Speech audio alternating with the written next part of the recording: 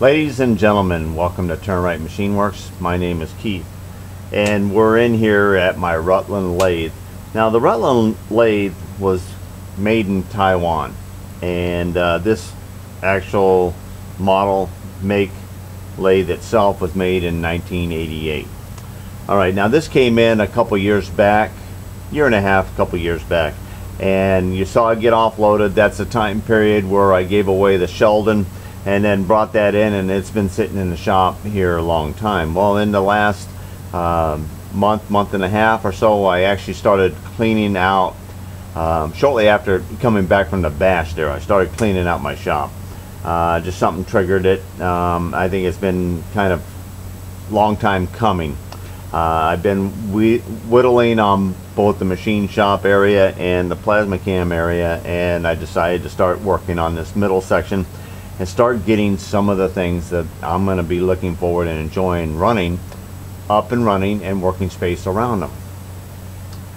Alright, then I got rid of the small south bend that was in here as well, and I chose this over the south bend because this doesn't need a complete major makeover, and I didn't have it in my heart to go through it on the south bend, and this actually will let me do that metric thread that I need to do once a year.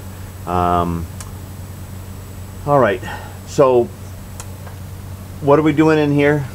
Well, we're getting ready to check out what's under this old girl's apron. Now, what is a lathe apron? The apron is this section here that hangs down from the carriage. It hangs from the carriage itself. The carriage is the section on your lathe that rides back and forth on your ways of the bed in line with the spindle axis. This section here is the cross slide. The cross slide is the part that moves across your carriage, and then your compound is named that because it does all the compound directions of travel on top of the cross slide. Alright, so why are we getting into this? Well, I talked to the guys over at Shooting Star Technology, and I want to put a 2-axis digital readout on this machine. And so we're working out a situation where I can get that readout on this machine. And before I put that readout on this machine, I want to go ahead and take care of the play that I have in the cross slide and the nut. It's real free and loose there, but you crank it back at this end here and it's extremely tight. I've already procured the tap, which is a 5/8 left hand. You can always tell you have a left hand without even seeing the screw. If you're turning clockwise on your crank and it's going out away from you, it is a left hand thread. Also, if it is 1/8 inch in one revolution, you automatically know that you have an 8th thread. Okay, so I got the tap so that I can make the 2 nuts. Now we're going to be taking it apart so that I can measure the cross lead screw. Now the cross lead screw, in fact, one of the first things I did is I don't have an actual breakdown manual of this, but Rutland, made in Taiwan, was bought out or copied in China, Republic of China, and I believe they called it the Inco. And they do have a manual online, and I was able to download it, and there are a few different things that China did to this Taiwanese great machine here, and we'll stumble into some of those probably along the way. So anyway, I got the book here so that we can get a visual idea of it. The reason why I want to go all the way down to the apron is that, like I said, again, I'm going to be putting a readout on here, and I just want to go ahead and make sure that everything on this is going to be relatively long lasting. I'm going to take a quick look in there, and so we're going to just make a quick piece of getting this dropped down, clean, inspect. If something major does come up about, we will take care of that while we're getting it in or back together. while this is off, I'm not sure how that hardware stuff is going to be mounting on there, but if I need to drill tap or anything else into either the carriage or the cross slide, I'll have those items off and I can go do that in the other shop, and that'll make an easy part instead of trying to pistol drill and mount everything up right here at the lathe. Alright, so and the urgency of the readout is because I actually have a project already for my buddy Nathan. We talked about it earlier, but I have a shaft that's going to go in a replica of a steam tractor that he's got going on, and that's going to be my first job in here. And the readout's going to let me, it's got 1, 2, 3, 4, 5, 6, 7, 8, 9 or so different diameters and raised flanges on a shaft with different diameters in between all of those. So it is going to be something that would be a lot easier with the readout, and that's kind of, we're going bam bam bam. It's been a long road. Nathan and I have been talking about this for, I don't know, probably 5 months, 6 months right now. So we're just trying to make it all happen. Okay, we're going to go ahead and we're going to start at the top here, and we're going to pull off our tool post here, and we're going to be setting all of our items over on the cabinet by our shaper here. Now the compound is fairly tight. I'm only getting about 10 thousandths play and that's in the screw. Well, we can take this apart and clean this at another time, or clean it before we put it back on here, but I don't think we're actually going to do anything to it as far as lead screw or lead nut. Maybe a little bit of gib adjustment, and I think this just pops right off the top. There it is. Alright, we'll set that off out of the way. The easiest way to take this off of here, because there's nothing stopping here from this going all the way off, is to go ahead and unscrew it from the lead screw, and it'll come all the way out to where it actually leaves the nuts. Okay, it's left the nuts. It can still slide. Alright, I'm going to have to come around to that side to pull it off, I believe. Let me see. I'll hold my hand under here. I should be able to do it this way here. Okay, I just felt the gib. Yep, gib lies on this side here, and there's our pair of nuts. Alright, and I'm just gonna lay this upside down here for a second, and that's what we're going to be using this tap for, is to go ahead and make a new set of nuts.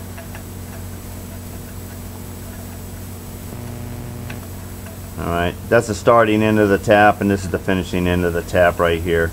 And I'm looking at the threads inside, and they are pretty thin walled, and I even see a little peeling off on that one in there. We will get those out, and we'll get some closer shots when we get ready to make those pair of nuts. So we're going to be machining 2 blocks like that, and then bore those out or drill those out, and then run the Acme tap through. So we're going to be remaking those 2 nuts.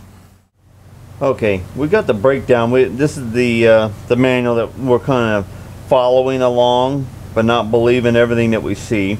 We want to pull this stem out. Well, this stem actually, it comes apart after you get the handle, the dial, and all of that off of here. Then you undo the nut for the bearing, and then it goes on out the housing. So you got a pair of thrust bearings and washers like right there, and then everything should go out that way, and the gear slides on, and it has a key in here.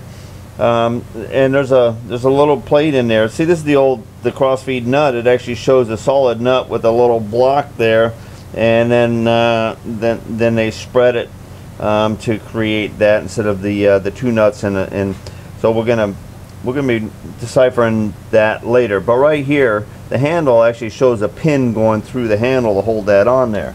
Well, I took some dye penetrant and I sprayed it on here, and there absolutely is there's no hole or anything else in there. So I need to find out how else we can go ahead and pull this off of here.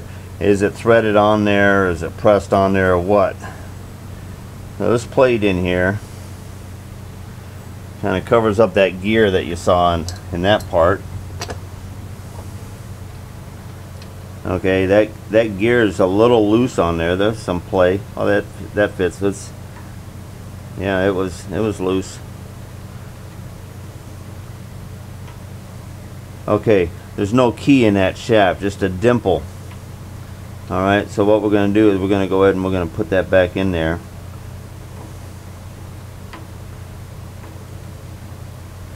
All right, we're going to tighten it up.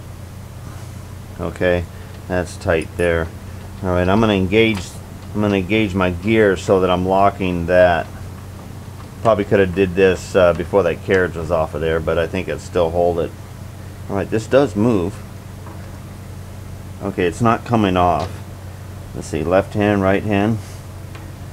No, it's spinning both ways without, so it might be a press fit. So let's just pull as we turn. That's what it is.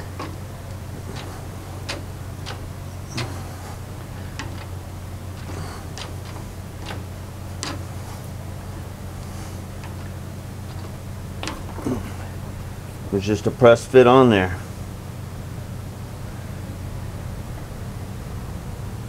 A little bit of plastic or whatever. Okay, let's take it out of gear now. Alright, so we got the handle off.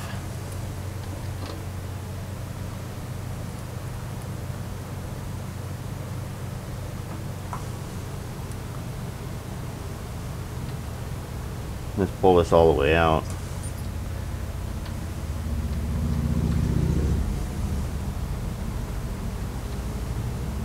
I gotta get a wire brush and see what I'm actually coming up against right here. It looks like threads to me. Yeah, they are threads.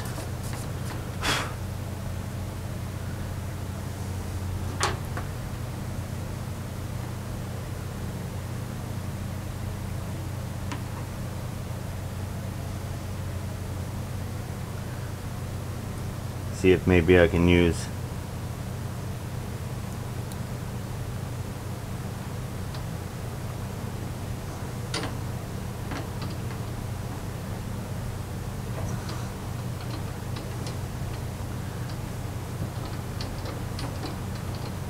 use that like the spanner wrench.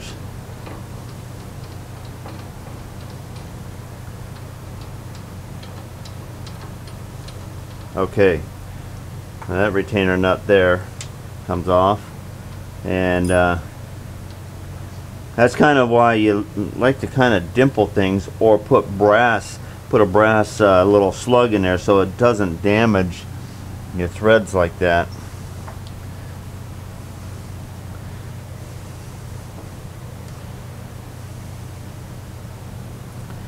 Okay, now what do we got? We got another one here for the dial.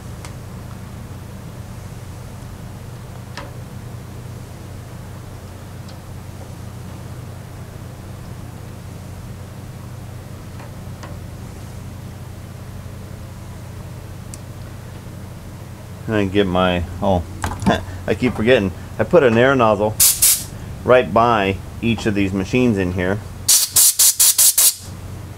so that I don't have cords dragging all over the floor. There we go.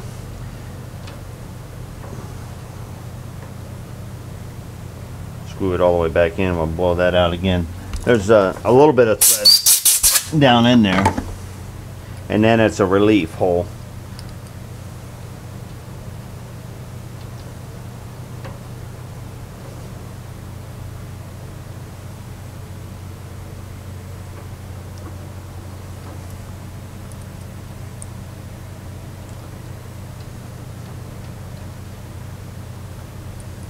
Before I start tugging on something, I always make sure that there's not another set screw underneath.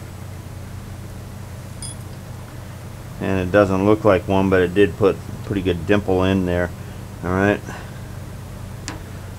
Little plastic mallet. Let's go get our plastic mallet.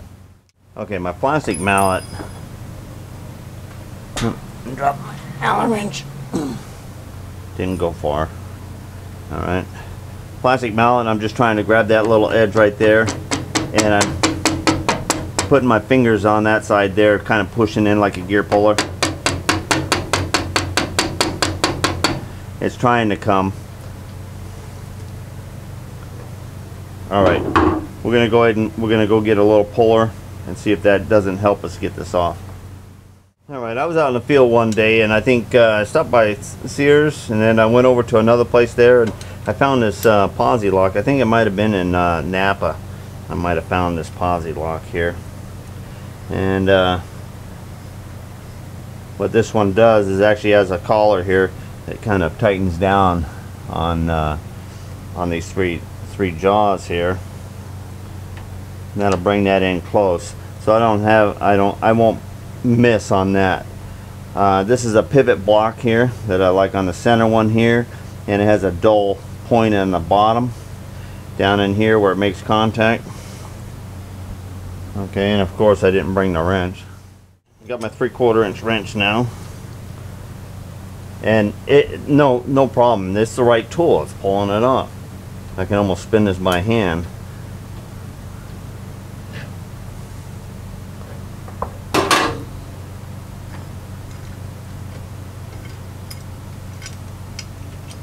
Alright, set that out of the way. A good chunk of metal there, and this is stuck where this normally rides.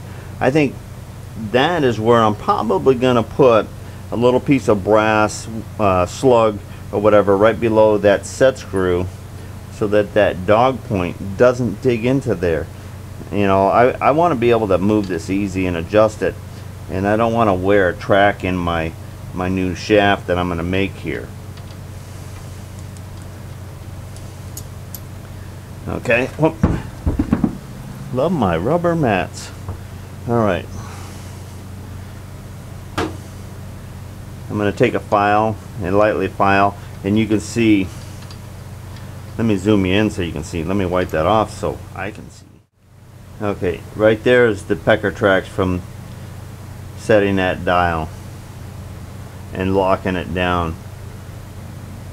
Fear creates marks like that, over tightening things, and really I don't think, for something that you want to adjust to move around on a regular basis, I don't really think a dog point's a good contact for that. And or that right there, that's where the locking collar was coming in, and that was locking on there. Alright, now we have this faceplate which actually has 2 bolts going in this way. We slide that off of there, and then this shaft will be free to come out. We'll have to loosen this gear again, and I believe the shaft will slide out this way after we pull this plate up.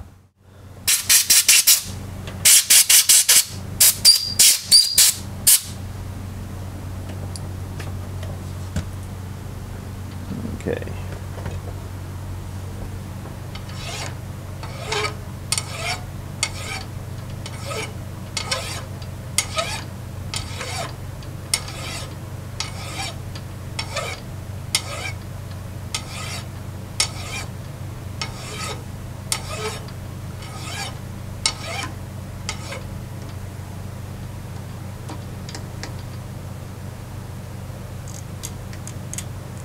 Okay, the thrust bearing should be able to come out of here no problem now, and that'll pull off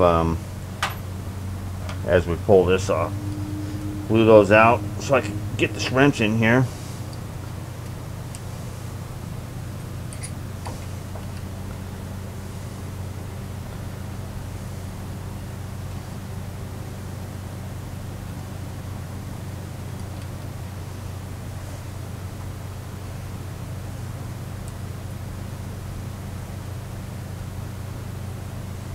Okay.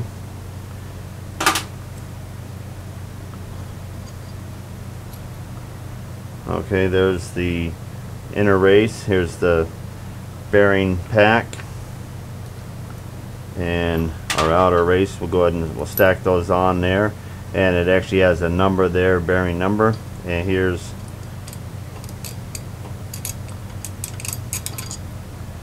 the other side.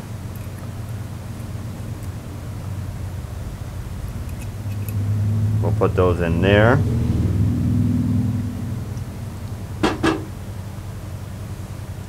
Okay, now there's a collar with a pin going through it. So when I get this cleaned up, that actually this whole thing might be 5/8 diameter, and then this collar goes on and it's pinned in there.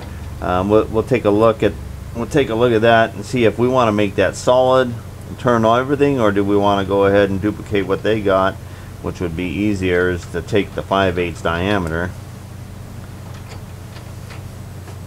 A little bit of a burr on the outside of those threads from rolling over in those nuts.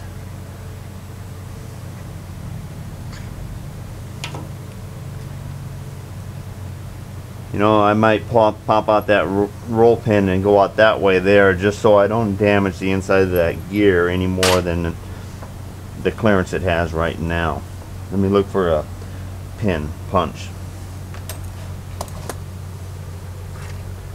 Oh, I have one. Is that 1/16? No, it's a little bit larger than 1/16. 5/64s, a little larger than 5/64s. 3/32. That's what it looks like.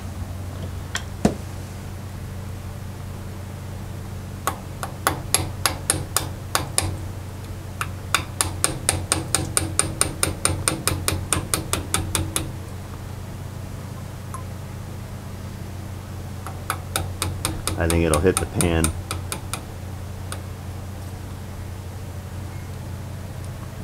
There we go. Okay, does that pops off? Nice. Okay. We're gonna go ahead and take the file again. Instead of fighting things, remove the burrs as you're going sometimes on your projects here. Why that has a groove underneath there where that pin was, I don't understand that. We'll study that a little more. Alright, there's our cross screw. Alright, we want to drop the apron down off of here, and basically that's going to be these 4 bolts right here, and that apron will drop, except for it has a lead screw, it has a feed screw, and it has a directional or switch control lever here. Okay, now we're getting down into where we're going to be playing or with the electrical, and I do have the emergency stop, but I'm going to go in and I'm going to kill the power to this now, because I'm going to be entering the first section of electrical, and I don't want to have an accident of engaging or whatever while I'm doing this. So I'm going to go shut that off. Okay, the power's killed, and I'm just going to go ahead and I just want to crack these loose.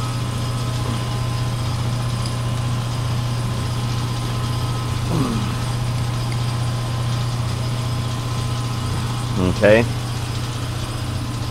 Now the rods are supported at this end by this guide block or bearing block here, and they're tied in up at the headstock here, up the feed box, with 2 roll pins and a collar here, and a roll pin going in for the switch. Now I'm going to pull the cover off of this switch here, because I think it'll let us punch that roll pin out, because it can bypass, otherwise the shield is in the way.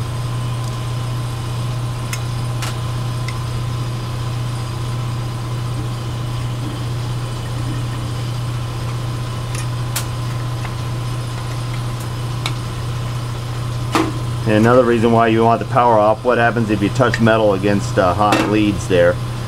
Little gunge on there, so we'll probably want to clean that out. Let me get the 2 screws here so we don't lose anything.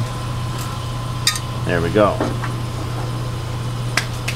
See, that's round there, so I should be able to punch that roll pin out there.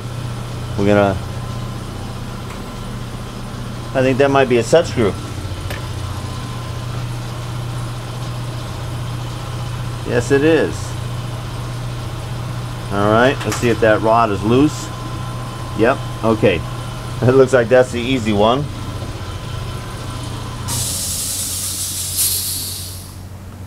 All right, and okay, I see that that rod,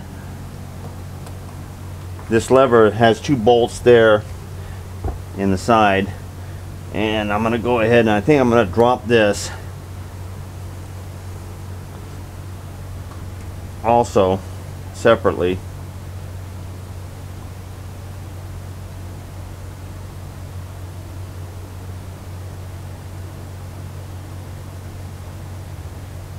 Okay, I got it loose. I'm gonna let it hang there.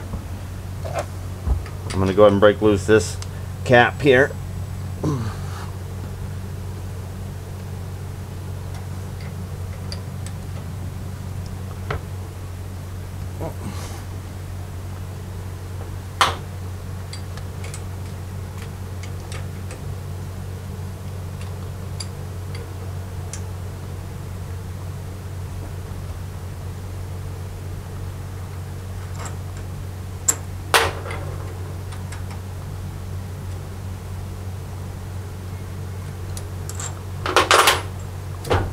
Okay, that's loose. We can slide that off. Okay, lay the block down here, and that's what we're free on. The switch lever here. Okay. One rod is completely out of the way right now. Okay, we notice we're starting to get oil down here in our pan. So I look and it's coming out of these holes in the side, so there is probably an oil bath, certain level in there, and that's also nice to know.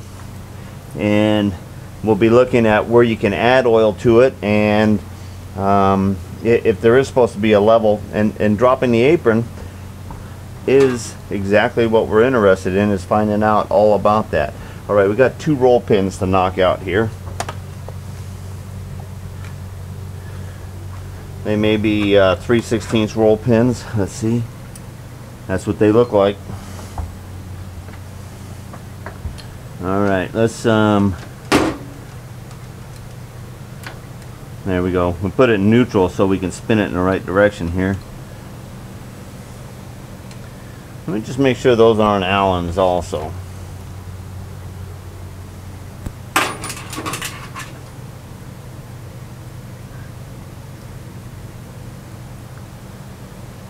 And they show a roll pin there. Yeah, it's a roll pin. I just didn't want to hammer into a set screw.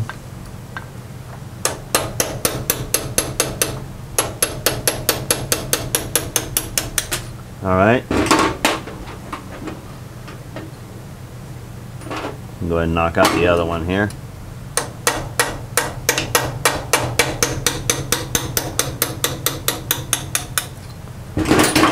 Okay, and retrieve those 2 pins right there. They're both same size. All right, let's lock the there, we locked the thread engagement here, and we just pulled that one straight out of there. Okay, and I don't know how to do this one other than pulling on it.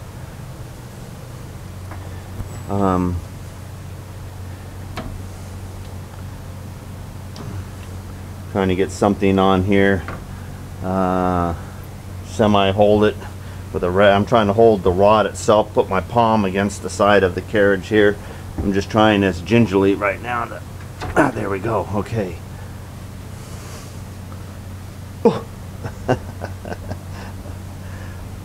All right. The rod and the apron are completely free, and we're gonna go ahead and we're gonna grab a rag here, and we're gonna get a 2x4 or 4x4. We're gonna get it to where it'll hold the pan up, so we can drop this down gingerly and not fight it, not crash with it.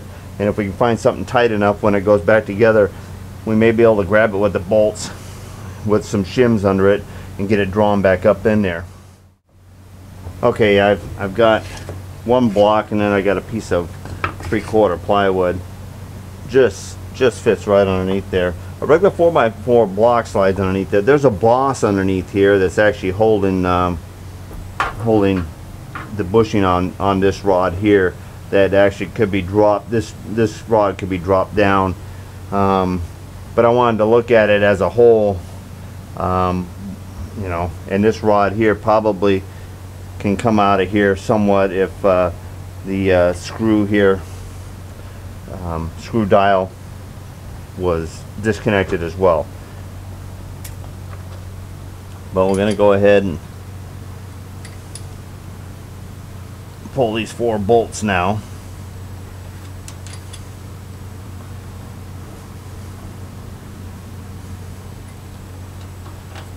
A lot of crud in around those. Those will all be cleaned out when we go to put this thing back together.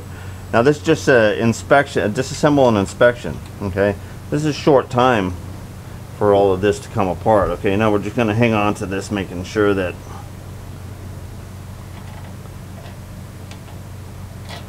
okay, that's all disassembled. This thing is actually loose now. It does have to come down a little bit because the gear does ride up just a little bit here, so it can't come out past that.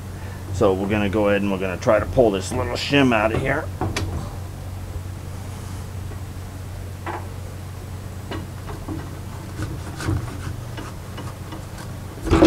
There we go.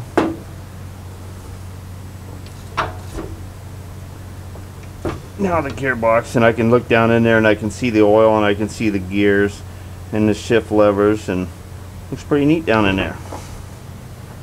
Let me turn it around here, show you the back side here. There you go. Alright, I'm going to set this on a stool.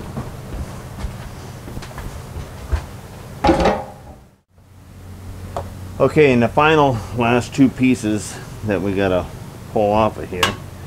Get a neat bed here. Alright. We have 2 keepers that go the full length of the bed on both sides, or at least sometimes they have a block here and a block back here. And these, the weight usually keeps your carriage on down and everything else, but this keeps a safety factor in here, so your carriage is not going to get lifted up.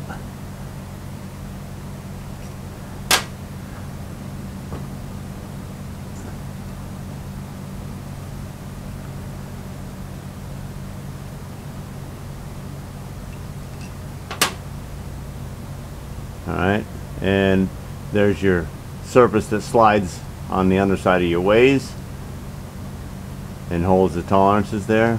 We will look at that for wear and decide if we want to take and dress up or massage this surface to create a tighter fit here. Okay, I gotta get that. Alright, we come around to the back side and you can see we have 1 block here. It looks like two screws and 2 in that one there. This center section right here is actually a brake or a lock. Alright, and no more than a thread draw bolt type application, and this flat foot here rests against the underside of the bed and locks your carriage from traveling back and forth. Alright, let's go ahead and break loose these 2 plates on this side here.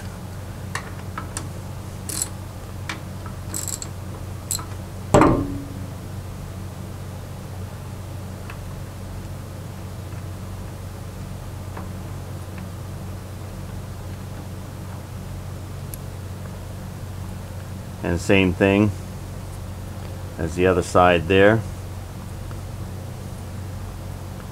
We're seeing a little wear. We're kind of feeling for a little difference there. A little bit.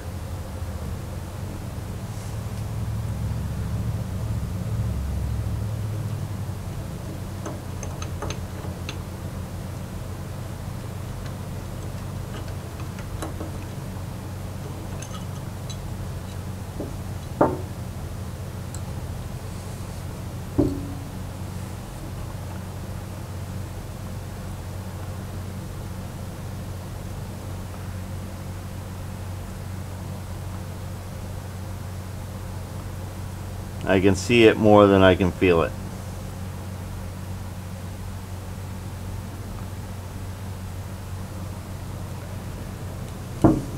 Alright, let's set these off to the side here. Now we should be able to lift our carriage up. I'm just going to lift this up and I'm going to slide this rag underneath and I'm going to flip it upside down, so I'm going to lay these surfaces here against the top of the carriage, I mean the rail itself. And then we can get a good look. Actually, I'm going to set it this way here.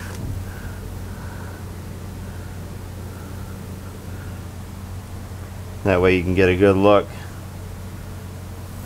down into here. We get a little bit of junk locked down into there behind this wiper right here, and we got some here. I mean, this is the kind of stuff you don't really want to get underneath this area right here. There's your oil passage way right there, and there's where the oil comes down into this way here, and it's supposed to be open there. We got a little bit of wear at both ends here, and we got a little bit of gunk down at this end down in here.